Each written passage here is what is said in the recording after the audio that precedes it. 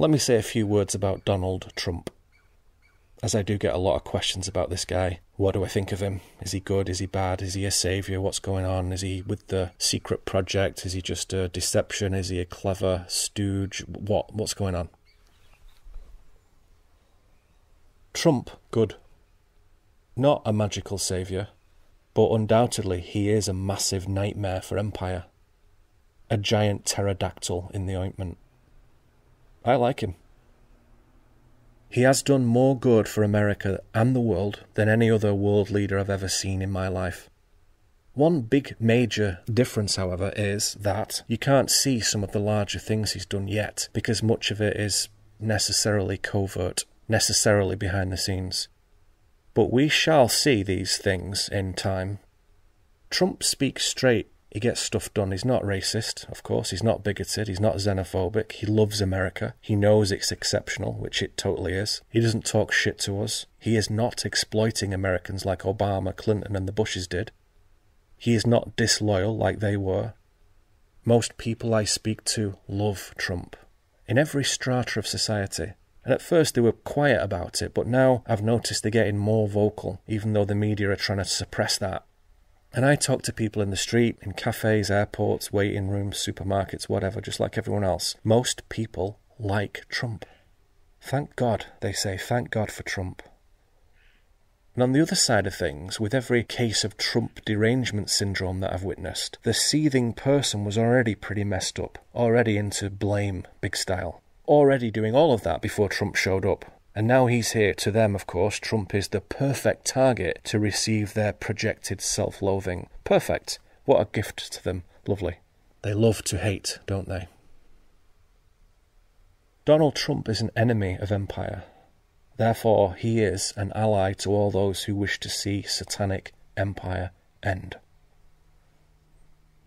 He is pro-America, good. Pro-life, pro-equality of opportunity, pro-Christian, pro-honesty, pro-constitution, all good things. Pro-family, pro-right to bear arms, great. Pro-energy independence, pro-manufacturing, pro-history, pro-military and law enforcement, good. Pro-dismantling the corrupt big tech and big pharma world killers, good. Pro-everything that I like. So I like him. I've not seen anyone else do that, ever. Nowhere near. And Trump has also rescued more children and adults from human sacrifice and trafficking networks than you could believe. And we're talking millions here.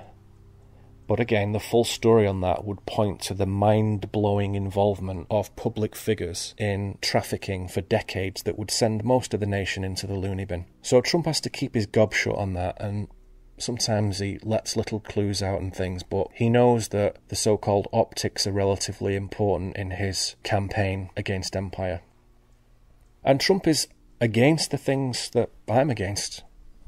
Socialism, communism, the swamp, sedition, internationalism, forced diversity, leeches, illegal immigration, sanctuary cities, the sexualization of children. What a lot of people really struggle with concerning Trump is that he does destroy the old illusions people had about American political, cultural and business life. He sort of shatters the artifice of all the fake statesmanship and internationalism, into a million pieces. He has brought decades of political posturing and deceit to an end in a few short years. Sure, JFK was all right in office, and Reagan not too bad too. But honestly, really from November 1963 right through to January 2017, we've had 54 years of unscrupulous governance in the White House. And it goes back before that. So people just don't really have any idea of the magnitude of the evil empire that we've been under for so long. They've got no clue of it. None.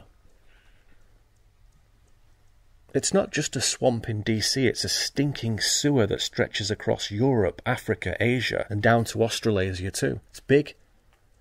In every area of life, not just politics, throughout every segment of our life, this evil corrupts. And as I say, even in modern times, figures like JFK and Reagan, although they might have been attempting to do something good, they were in an impossible position, with deeply compromised and corrupt intelligence services all around them, controlling families no one had even heard of exercising enormous influence through giant corporations and huge banking cartels and, as I say, the compromised bad cells within the intelligence services, and all of this coming together to instruct the office of the president in what he can and cannot do, or get shot. People die in plane crashes, sudden heart attacks, disappear all the time. Easy to arrange. So after Johnson, Nixon, Ford, Carter, all very deeply controlled and compromised, we had the outright debauchery of George H.W. Bush, Bill Clinton, George W. Bush, and Barack Obama for 28 years. 28 years of evil. That's a long time. 1989 to 2017. Some people listening to this, that's your whole life. And for the rest of us, it's a big part of our life.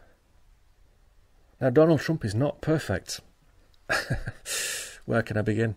He can be vulgar, he can be immodest, and very stubborn. But that and all the million other things, so what, I say? Can you think of a better person to do what he has to do? When you position him between a population and empire, he is a shield being pelted by arrows, like a pincushion. He is a battering ram. He is a Heyoka too, a challenger, an exposer. He does things though like no one else could, no one. Anyone else would have been totally crushed or hopelessly corrupted by now, but not him. He's straight. He's straight. Orange man good. If you care about truth, about reality, if you appreciate the Constitution, if you hate empire, if you loathe imperial relativism and collectivism, if you love all that is just in life, if you love freedom, endorse Trump.